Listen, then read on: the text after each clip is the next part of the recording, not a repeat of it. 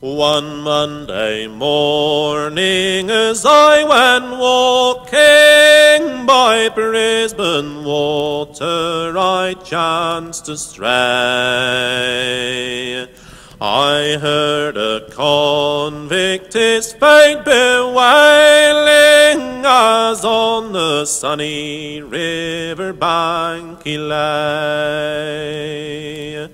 I am a native of Erin's island, though parted now from my native shore.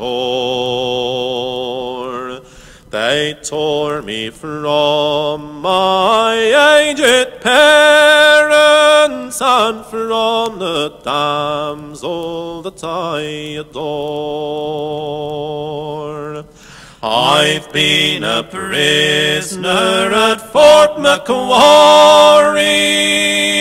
at Norfolk Island and Emu Plain, at Castle Hill and at Castlegarry, and several years have I spent in chains. But of all the places of condemnation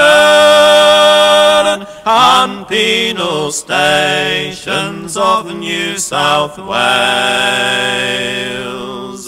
to Moreton Bay I have found no equal. Excessive tyranny each day prevails. For 3 long years I've been beastly treated, and round my legs heavy chains I wore. My back with flogging is lacerated, and oft times covered with my crimson gore. And many a man through downright starvation lies mouldering underneath the clay. And Captain Logan, he had us mangled all on the triangles of Moreton Bay.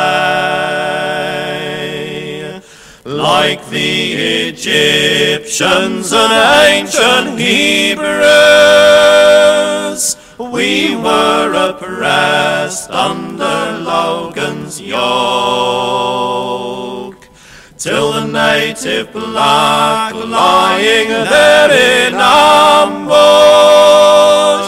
gave to this tyrant his fatal stroke. My fellow prisoners being exhilarated that all such monsters their fate should find, and when from bondage were liberated, their former suffering shall fade from mine.